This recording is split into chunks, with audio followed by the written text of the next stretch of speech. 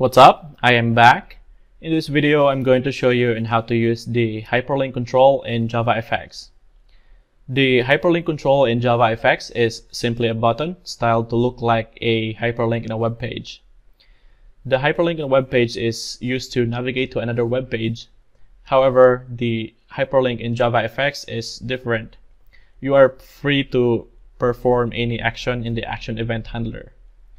So in this tutorial, I'm going to show you on how to open a URL using the hyperlink and display the web page in our web view. In another example, we are going to open a URL and display the web page in our default browser. And let's get started. Open your IDE and let's create a new JavaFX project, this one. And we will use the scene builder to make the application. And I'm going to drag a B box here and add some label and hyperlink,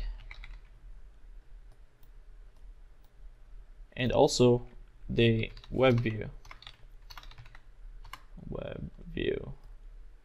Alright, and let's resize the web view and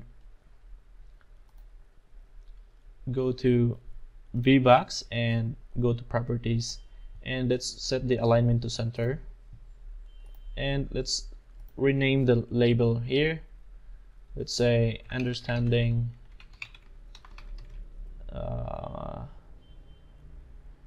hyperlink in JavaFX, and let's resize the font size like this one, understanding,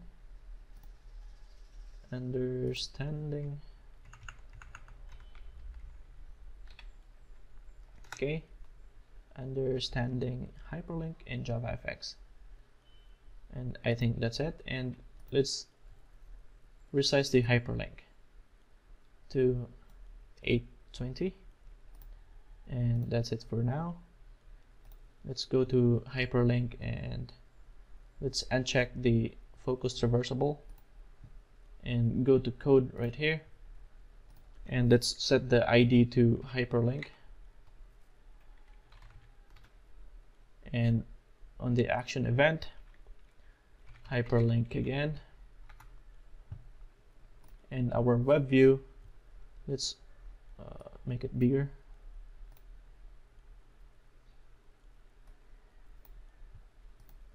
Okay, the web view, how about make it bigger again, make it more bigger. All right, and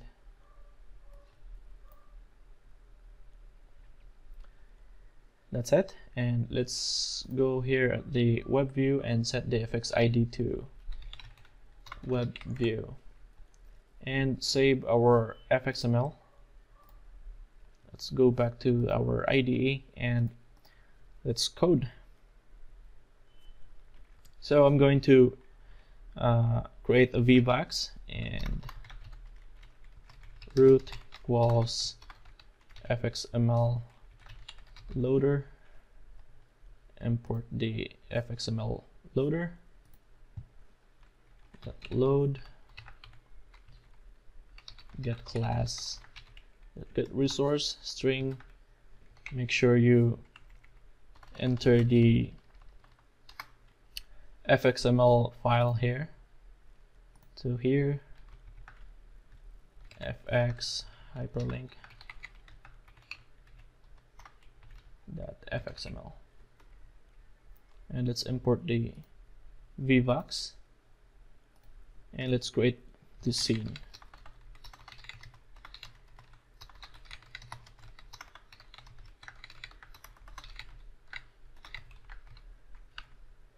And pass in the variable root and import the scene, and let's change the primary stage to stage, stage.setScene and stage.set title to understanding hyperlink and stage.show. So let's go to our controller and right click to our hyperlink fxml and make controller. Alright, we have the action event, the variables, and let's go to the action event and let's open a URL. For example, open google.com. Let's say with web view that get engine and load the URL, something like https google.com. Comment this using opening a URL to our web view. So let's try to run our application to see what that looks like.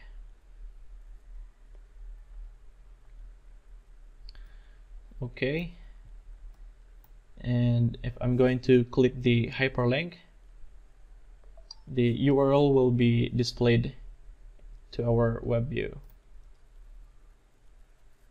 Alright, so as you can see, the hyperlink is underlined and go in black. This means that the hyperlink is visited. Right, that's it, and let's go to the next example. Let's comment this code right here and open the URL in our default browser. Let's create a desktop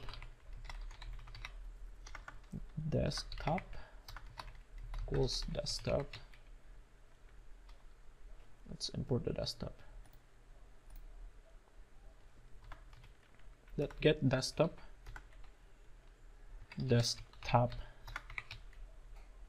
that browse, and let's put the URI. So to put the URI, we're going to use the java.net URI, and let's type the java.net URI, and let's parse the URI to string. Let's parse the string to URI. So http and google.com.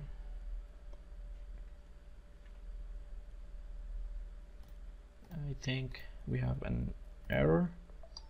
Yep, throws clause for IO exception. If you want to learn more with desktop class, you can visit the link at the upper right corner right now. And let's run this application. See what that looks like. Okay, and if I'm going to click the hyperlink, the URL will be displayed.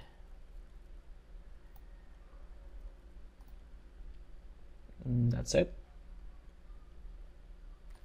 And I hope you learned something new in this tutorial. Please don't forget to like, subscribe, comment, and share. And I will see you in the next video.